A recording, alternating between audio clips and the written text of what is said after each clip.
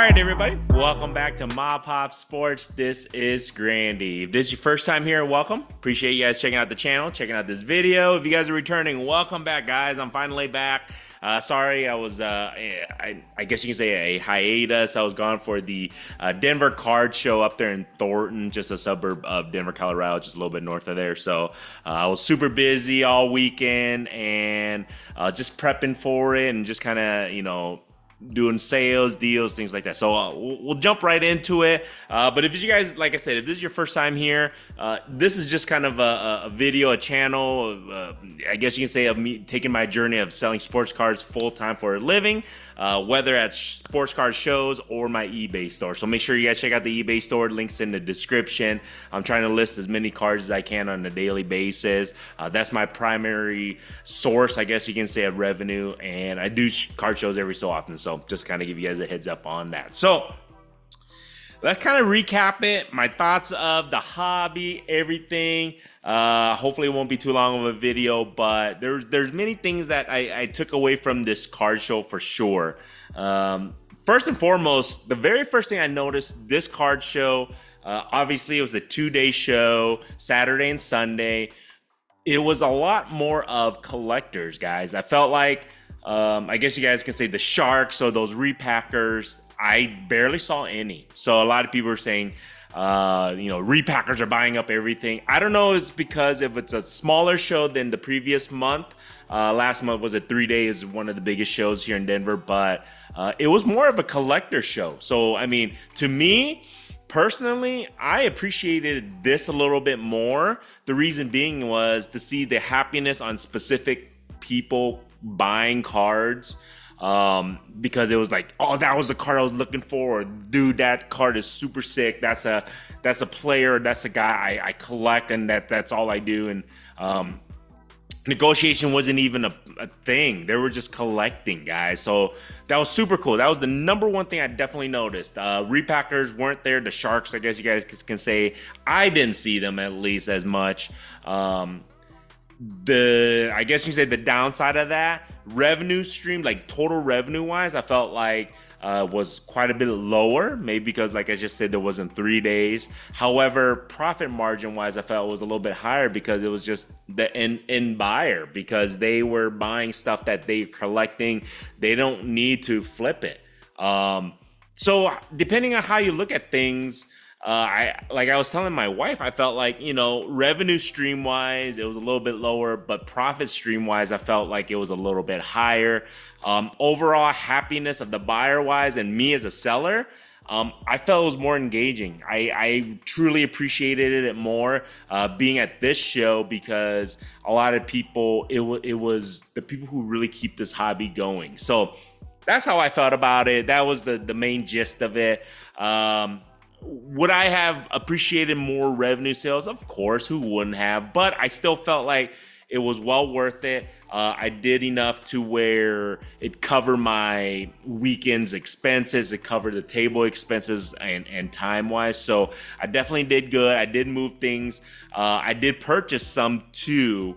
I didn't spend as much as I wanted to, and the reason being was because I think I was just a little bit more busy talking to people about sports cards. I didn't really get a chance to buy anything, or lots or anything like I wanted to. This is the thing: if you guys have never done a card show by yourself for a 2-day show, it's tough to leave your table, because one, you don't want to lose out on sales because people are walking around. Who knows if they're going to come back. Two, it's just difficult because you have all your inventory left there. You're by yourself. You need to go to the restroom or grab a bite to eat. It's really tough to understand that, not having. And hopefully you have, neighbors who can help, and which I did. I forgot those two gentlemen's names that helped watch my table when I needed to go to the restroom, grab something to eat real quick, or grab some water. But those are the biggest things. So if you can do a show with 2 people, obviously it'd be great. If not, is what it is. So hopefully you befriend a neighbor. So that was probably the most difficult part, because I didn't get a chance to really walk around. The only time you get a chance, so this is what I recommend if you're doing a show, try to get there early, set up early, so you can kind of walk around before the VIP or the show actually opens, so you can kind of talk to some other dealers and hopefully make some deals if you're looking to buy anything. That would be my recommendation. Or at the end of the show, trade night. I didn't get a chance to go to trade night. Another thing that if you've never done a show and you have family, it takes your whole weekend, guys. So I didn't get a chance. The biggest thing was I missed my daughter's basketball game. I'm the coach for it, so I kind of missed that. So it was kind of a bummer. I didn't get a chance to be a part of that. So I'm gonna probably schedule things around my kids' schedule, because the biggest reason why I'm doing sports cards full time, if you don't know, is because I have children, 11 and under, 4 of them, and I don't want to miss those things. Those are to me, is priceless things to miss time. So I'm going to try and reschedule things. So I'm actually not going to do an in-person show next month of July. And that's the reason being because my daughter has basketball games on the weekends, and then my other daughters, they also have golf lessons, things like that. So I don't want to miss those type of things, because to me, like I just said, it's priceless times I get to spend with my children. And the weekends for the card shows, obviously that's when they happen, so it was kind of tough on that. So there you guys go on that end. Little tidbits to if you get a chance to keep in mind if you're looking to do your show the first time. So those are things. Now, what was moving, what was selling, what were people buying? What I felt like was moving quite a bit. Victor Wembanyama was moving like crazy. I felt like Raw or Slabs, his stuff was selling. Football was moving pretty good too. And I moved quite a bit of the wax that I was able to kind of flip on that end. So, but then again, like I said, I priced my stuff accordingly. I did not overprice things, whether it was wax cards, because I was there to make deals, guys. I was there to move stuff. Football definitely was moving still quite a bit. I felt like a lot of the basketball that was moving was a lot of Victor Wembanyama and just old goats. I would say people like Kobe Bryant moved pretty well. I felt like Michael Jordan stuff moved really well for me. So those were the things that moved well in basketball. Baseball, I didn't really have any baseball slabs because it was just a slab and wax weekend for me. Football did move quite well once again. A lot of deals that I did was for quarterbacks, of course. A lot of autos. This is the one thing I think people are still looking for, a lot of those autos, whether raw or graded, guys. So I felt like a lot of autos. Sticker, I don't think it really mattered what was on card or sticker, because usually people are peculiar of on card. I felt like this weekend people didn't really care if it was an auto, if it was graded. Great, they're gonna buy it. Same thing with the raw, if it was sticker or on card. I don't think people were as picky in my eyes in regards to that. Another thing was, the other crazy thing is a lot of people are still buying is Caitlin Clark. Caitlin Clark was very difficult to find. I don't think I saw one auto card of Caitlin Clark at the show, which was kind of crazy. Her stuff was flying again, and college basketball, I felt like it's still moving quite a bit. The upcoming class football would move quite a bit too. I felt like Caleb Williams, JJ McCarthy, I felt like was moving good. Bo Nix, I felt like Penix was moving good. So a lot of the new class guys, I know their professional stuff isn't out, but their college stuff was moving really good. So I think coming up for the season and everything, I have a feeling those guys are still going to continuously move, especially with the training camps starting, especially with preseason going to start pretty soon. So be on the lookout. Right now, it's end of June, beginning of July. This is what my play is. So I follow it if you want. Don't do it if you don't want to.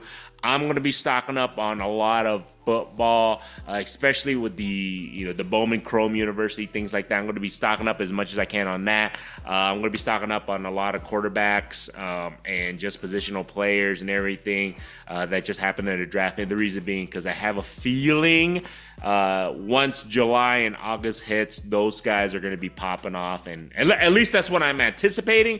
Whether I'm right or wrong, I'll let you guys know at the end of August. We'll see where I'm at on that. So, but that's my guess. Football's still moving really good. Do I feel, because some people were asking me, do I still feel the hobby is strong? Is it still moving forward? I feel like yes. I feel like, like I was mentioning earlier, there wasn't many repackers there today, this weekend. I felt like it was just true collectors. Traffic was very, very good. One last thing that I recommend if you're getting into the trading card realm, whatever, Pokemon, guys. The two gentlemen next to me were busier than heck, and they did a lot of Pokemon stuff. I don't do Pokemon because I just don't know it. I try to give it a shot. I may try to give it another shot, but I'm telling you guys, Pokemon is on fire. It's going to be continuously on fire. I was just talking to them, and there's just so much movement in that realm. I don't know it very well. I wish I did, but it's just one of those things where people are like, you need to get into it. Guys, if I really wanted to do this just for money, yeah, I would have, but I'm not in this for the money. So I can't just do Pokemon because the money's there. I get that, but it's not my interest, so it's not fun to me. I can't expect myself to do something that is not fun or I don't enjoy. So, and I was telling the guy that, he goes, I totally understand that because I enjoy sports cards. I love talking sports. I love sports. To have me just to do Pokemon just for the dollar bill, it wouldn't make sense to me because it's just not something I enjoy. So I can't, that's the way it is. But if you're getting into it, if you're just getting into it for money, I highly recommend Pokemon because those guys were busy. They were making tons of money, tons of deals. So other than that, man, it was a great show. I can't wait for the next one. I'll probably do August. Like I said, I'm going to take a whole July off. A lot of family trips, a lot of family activities, things like that. I'm still going to be listing tons of stuff on my eBay store. I am going to be picking up some more lots, obviously. And so there you guys go. If you guys want to help me out, support me, feel free to check out, buy something cheap, make an offer on any cards on the eBay store. I really appreciate that. Other than that, man, hopefully if you guys enjoyed this stuff, feel free to subscribe. If you have not subscribed, you watched this far, I still appreciate you guys. Like I said, I still feel the hobby is very strong. I still feel it's still moving forward. I don't see any decline quite yet. Who knows with the economy? Who knows with how things will happen? So we'll see where that goes. Other than that, man, till next time, have a good rest of the week, guys. Steph Curry, Caitlin Clark. There you guys go. There you go. Those are my girls.